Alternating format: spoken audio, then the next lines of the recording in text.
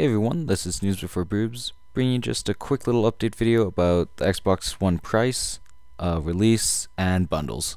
So first off, the console will release for $500 US Canadian, 500 euros, 430 pounds, and 600 Australian dollars. And it will be released in November 2013 in 21 countries, which are as following: Australia, Austria, Belgium, Brazil, Canada, Denmark, Finland, France, Germany, Ireland, Italy, Mexico, Netherlands, New Zealand, Norway, Russia, Spain, Sweden, Switzerland, United Kingdom, and of course the United States. If you're not in one of these 21 countries, unfortunately you won't be able to have an Xbox One at launch. They plan on having more of a worldwide distribution in later 2014, they say, and adding regions later as they go.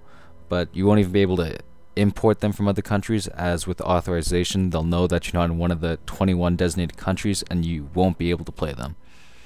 So that is actually not a lot of countries. That's only 21 when you think about how many people are playing online every day. That seems like a pretty small amount, but I guess they did want to kind of push out an early release, because if they're waiting for worldwide, I guess it would push them back longer, then the PS4 would be able to release first, and that would cause problems for them.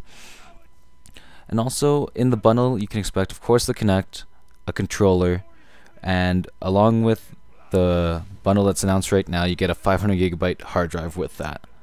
And also, if you can also pre-order a special Day 1 edition that comes with exclusive DLC, along with limited edition Day 1 controller, along with an achievement to show off, I guess, that you have Day 1 edition, as a ways to try and get early adapters. So I think that's it. It's $500, November 2013 in 21 countries, with a 500GB hard drive with a controller and Kinect. So I'd like to thank you guys for watching, and have a good day.